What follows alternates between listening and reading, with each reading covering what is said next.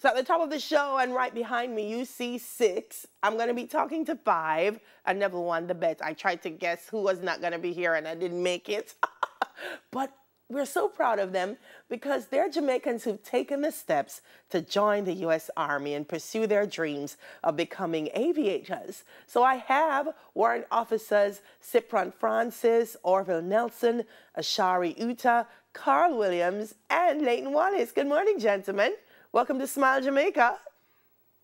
Thank you. Good morning, Smile Jamaica. We're happy to be here. What fascinates me most is that you're all from different parts of Jamaica and would have all traveled different journeys to be where you are. So I'm going to start with you, Warrant Officer Nelson. William Knibb High School, grew up in Montego Bay. What were your early dreams of being in aviation? Honestly, as long as I could remember myself, I always wanted to become a pilot. Yeah. And I never knew at all if that would be possible. And even joining the military, even moving to the States, joining the military, I never thought it would be possible. I started off as a helicopter mechanic. And, you know, one day one of the senior pilots came to me, he's like, you know, you're always asking a whole bunch of questions about how this aircraft, how about we go fly them, you know, and that just sparked it into me to, you know, pursue that. And from that point to now, I'm pursuing them. What was it like the first time you worked on an Apache? It was very exhilarating. It was, you know, I thought to myself, like a lot of people where I grew up, they don't get to do stuff like this. And it was just representing them in that sense that, you know, I get to do something that, you know, not everybody gets a chance to do, and I'm grateful. I thank God for that. Yeah. Warrant Officer Francis from Port Antonio. Yes. Ma'am. Titchfield High School. I just saw all of them go, yay, he's from Titchfield. Yes, he was the greatest. Yeah. So you also started out working as a helicopter repairer. Yes, I did. I absolutely did. My journey is much similar to Warrant Officer Nelson's. We both met in AIT, and our path has been the same. Moved to the same duty station, started working on the Apache, did deployments and rotations together. And the same pilots who encouraged him actually encouraged me, and they were like, "Hey, Francis, you guys work so hard, and you ask so many questions, and are so intrigued about this helicopter." Because, you know, back home, we only saw helicopters when we were kids, and it was flying over our house, and the whole yard or neighborhood would shout, "Helicopter!"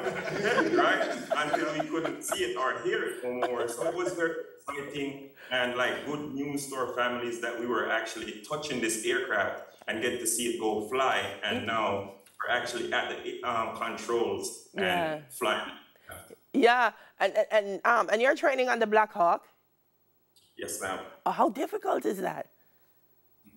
It is very time-consuming. Yeah. It's a hard training. It is something that makes you think. Sometimes I question myself, oh man, what did I do? You know? But with the background that I'm coming from, you know, having strong roots, I often remember, and I have a song, you know, I'm not a churchgoer every Sunday, but I have a song that I sing most times. I just can't give up now whenever it gets hard for me, you know, and that keeps me going. Yeah. Warrant Officer Williams from St. Elizabeth and Monroe. You guys are, what is it? I can't say it. It's gibberish to me, but I know it makes a lot of sense to the Monroe boys. City on the hill. Yeah. Also worked as a mechanic on the Black Hawk and then crew chief.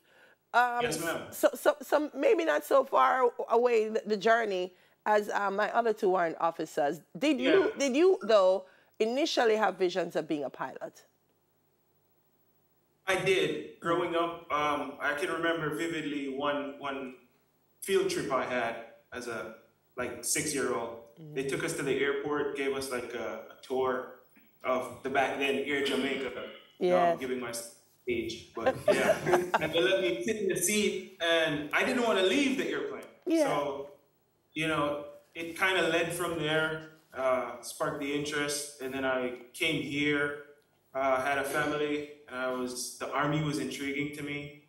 I joined the military as a repairer, and my recruiter actually asked me, "Do you want to go warrant?" And I was like, "Not yet. I want to learn my craft first, and then progress into that job." I've had amazing experiences traveling, working on that aircraft, making it do the things it do, and then like to be at the controls. I have the best seat.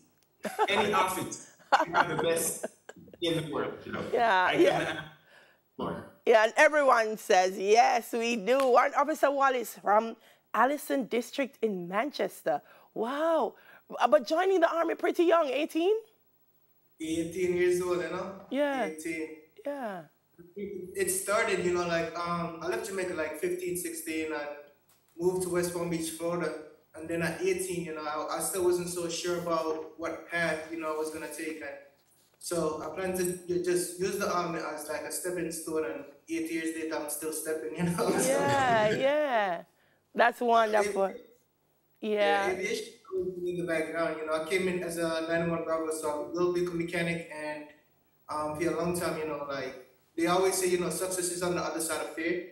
So, for a long time, I was also, like, fearful of heights, and then one day, you know, I went to work, and it just was, like, one of those exhausting days, and I told myself, you know what, I gotta be bold, you know, I gotta take a chance, and I gotta give it everything that I can give it, you know, and ever since that day, you know, in Germany, I've just been pressing, so it's been, like, a miracle, you know, and blessed and honored to be here, honestly, because it's one of the best things that I feel like I've done with my life so far, because it's just reward.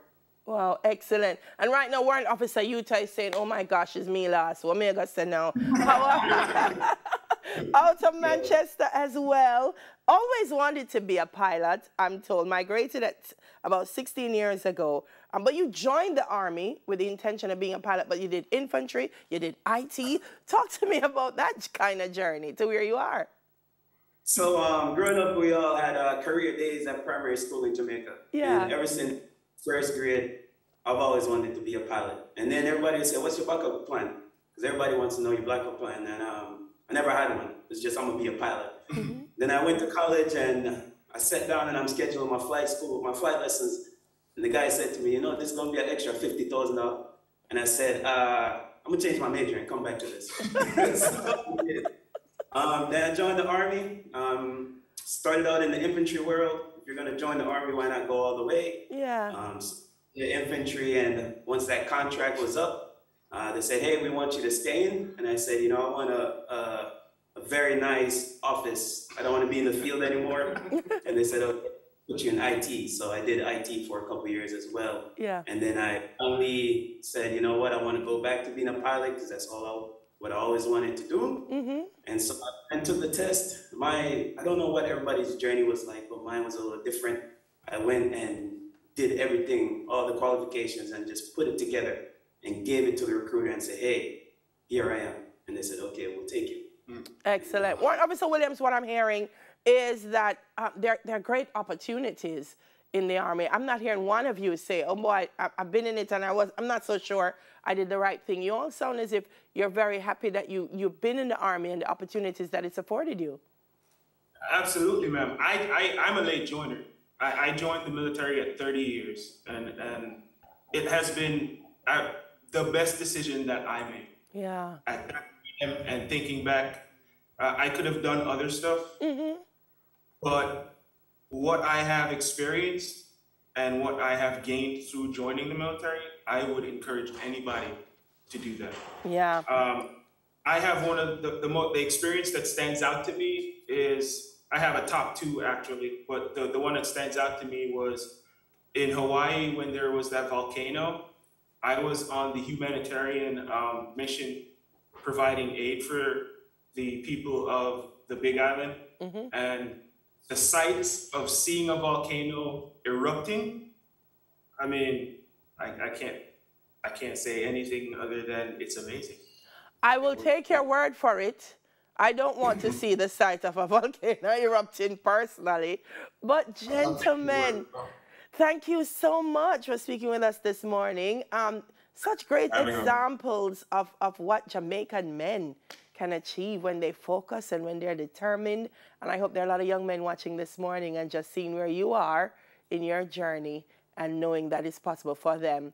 Have a great day, gentlemen, and see you in the skies from down here. Like I was saying. Great day. All right, take care. Jamaican U.S. Army Warrant Officers Sypron Francis, Orville Nelson, Ashary Uter, Carl Williams, and Layton Wallace. On the other side of the break, we experience classical music in a new way. So go.